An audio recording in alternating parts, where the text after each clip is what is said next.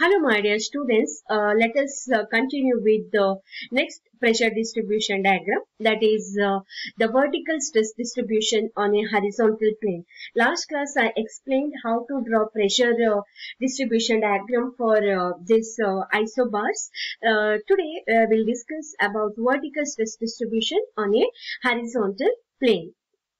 The vertical stress distribution on any horizontal plane at a given depth z below the ground surface due to concentrated load can be determined using Boussinesq's equation, that is sigma z equal to 3 cube divided by 2 pi into z cube divided by r square plus z square to the power 5 by 2, or you can use this formula also, that is 3q divided by 2 pi z square into 1 divided by 1 plus r divided by z whole square to the power 5 by 2. So this equation you have to remember always.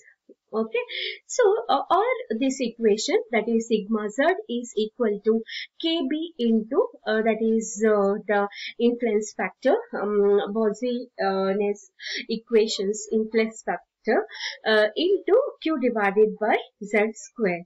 Okay, where kb is equal to, there is again one small derivation is there, or you can use kb is equal to the value based on r divided by z ratio using the table.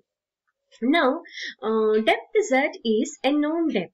Okay, you can assume any depth. Selecting different values of horizontal distance, that is r, kb can be found from the table, and hence sigma z can be computed. Okay, let's suppose if you assume z and you can for the different values of the horizontal distance r, kb can be calculated or can be found from the table, and sigma z can be calculated. Below the table, the vertical pressure will be equal to 0.4775 q divided by z square, and it decreases very rapidly with the increase in the values of r. So this is the table which shows the variation of vertical stress with the horizontal distance r. Okay, at constant depth. Suppose now r by z ratio, that is equal to 0, kb is equal to 0.4775. This I have already shown in the last class, how we get r by z, for the r by z ratio equal to 0, how you can find kb value using the table. So this is, for this value sigma z will be maximum. Okay, next value, suppose if r by z ratio is equal to 0.5, then based on the table, using the table for 0.5, you have to find what is kb value. Let us see that 0.5, the table, here,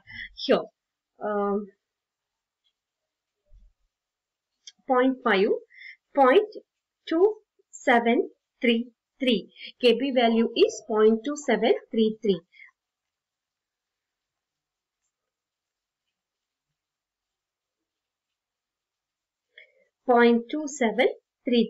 So this is about not maximum, at about 57% of the maximum. Similarly, for 1, you have to again refer the table and find what is kb. You will get 0.0844, that is nearly about 17.7% of the maximum. So similarly for 2, it is 0.0085, that is equal to 1.8% of the maximum.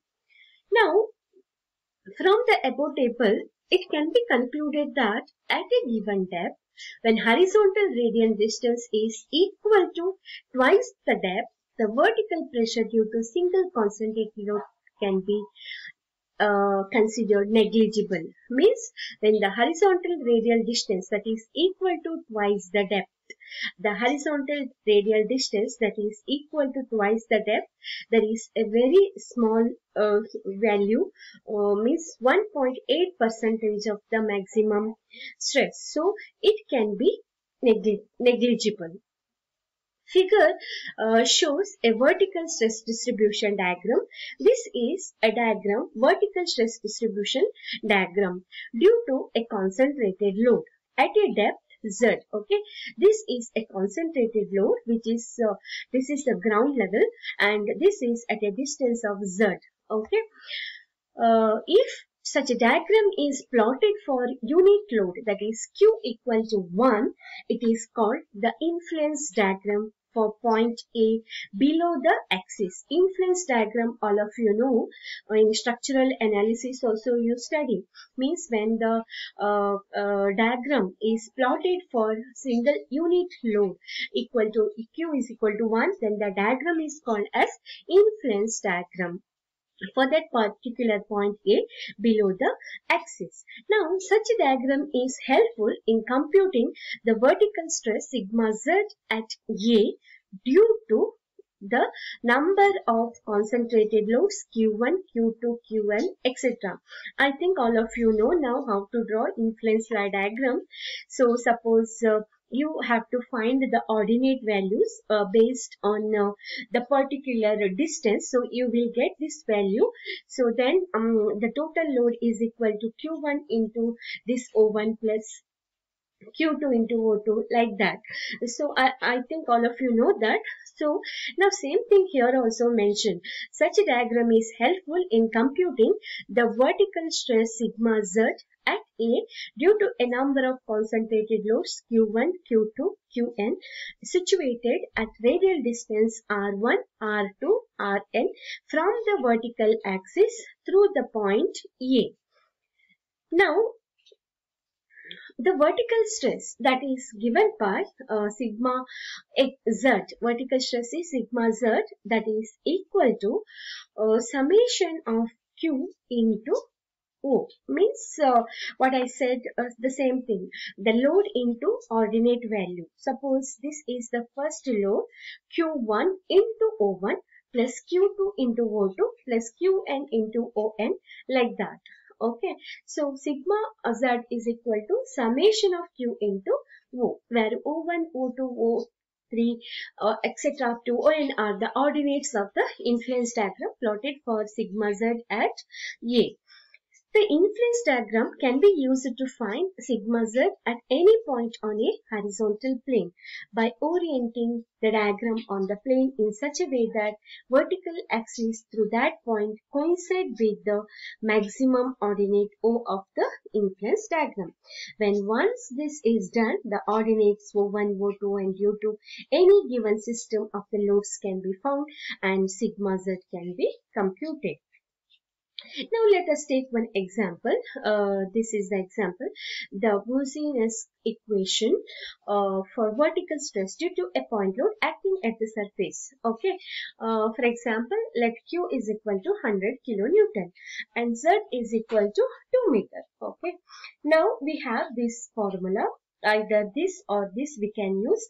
I think we can use this formula, that is easy. Okay, so what is that? 3 into Q is equal to 100 divided by 2 into pi into Z cube divided by R square plus Z square to the power 5 by 2. Now we know the value of Z, that is 2. So substitute here 2Q into 300 divided by 2 pi, that you get 381.97 divided by R square plus Z square. Z is equal to 2. So 2 square, that is equal to 4 to the power 5 by 2.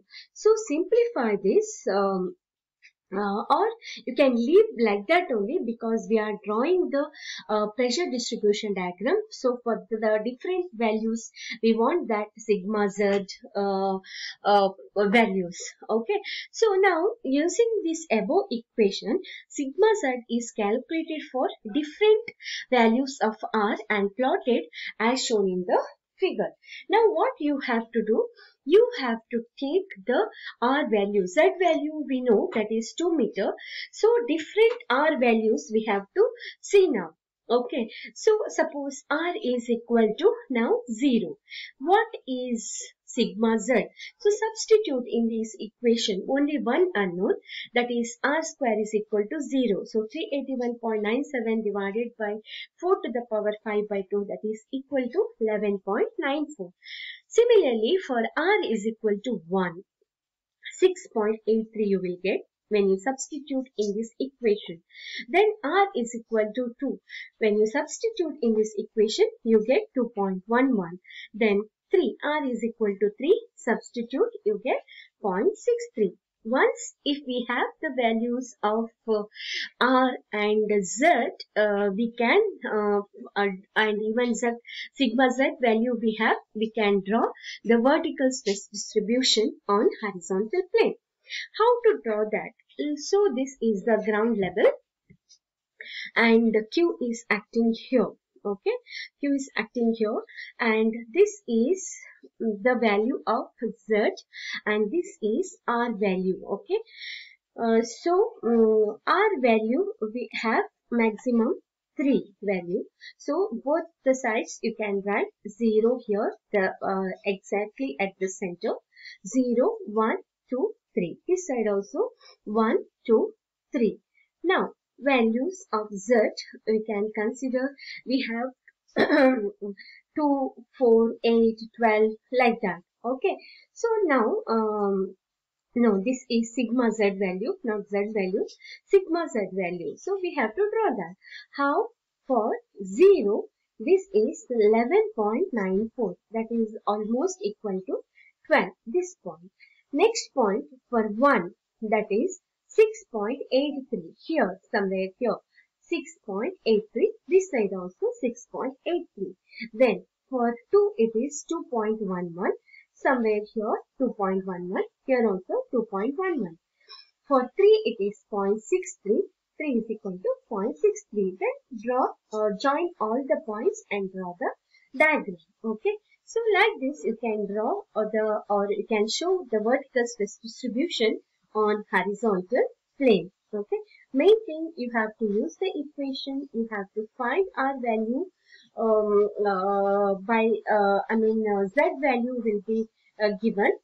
Here R value you have to assume. Okay. This is the case of vertical stress distribution on horizontal plane.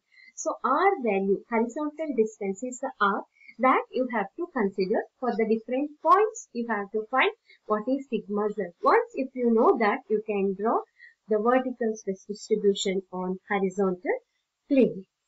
I hope all of you understood. Thank you.